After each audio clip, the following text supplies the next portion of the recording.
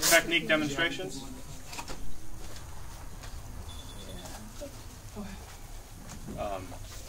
One I'll be demonstrating is a simple takedown, and to break it down, there are parts on the human body that are just vulnerable, no matter how many push-ups you do, or how well you exercise. The structure of the human body is the same all around. So, like, there are several points in the body known as balance points. For example, these two corners here, no matter how hard he tries, if I were to shove one, it would go back. That's just a natural reaction.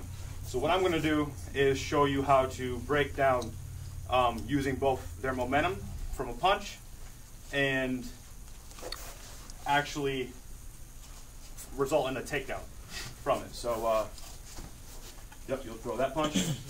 So what you want to do is, you know what, let's switch so I can actually see what's going on. So he's going to throw cross, right?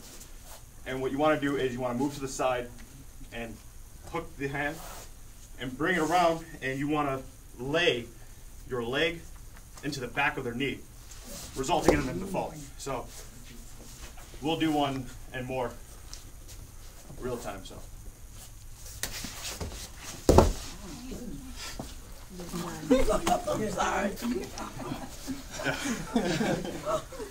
I'm sorry.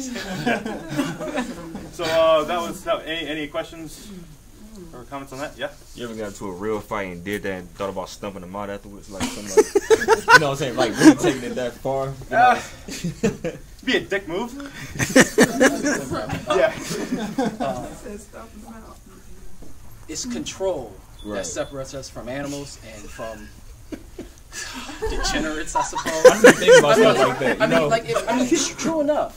After he took me down, I mean, what makes sense to really, as you say, take it that far, but you want to go to jail? But yeah, and think about the altercation itself. Yeah.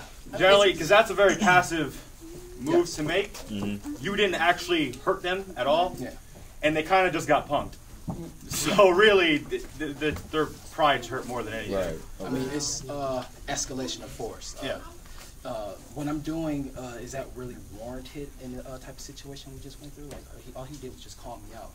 I kind of just showed him that he ain't want none. That was it. I mean, it's not like in the next application we're going to show, please. He's going to throw a strike, and then from here, all thing I'm doing is I'm twisting. This is a catch. It's that same block that I showed you, that I was explaining to you all, the wing arm. I deflected it so I can catch it here. All I'm doing now is bringing it down. That's it. You can do this to detain someone and just hold them.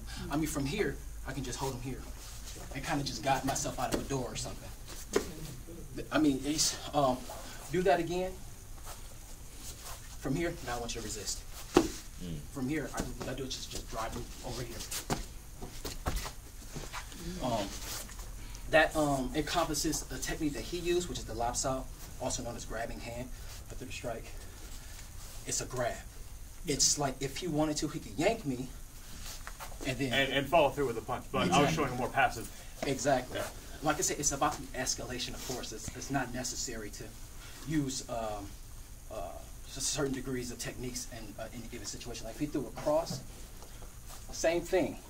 What I did here, blocked here, and then brought it back. This, it has numerous self-defense applications, such as, same thing we're going back to, escalation of force. You just kind of just want to show the guy you don't want none, and then kind of just walk away from it. It's not necessary to take it too far. Did any of you guys want to do a demonstration?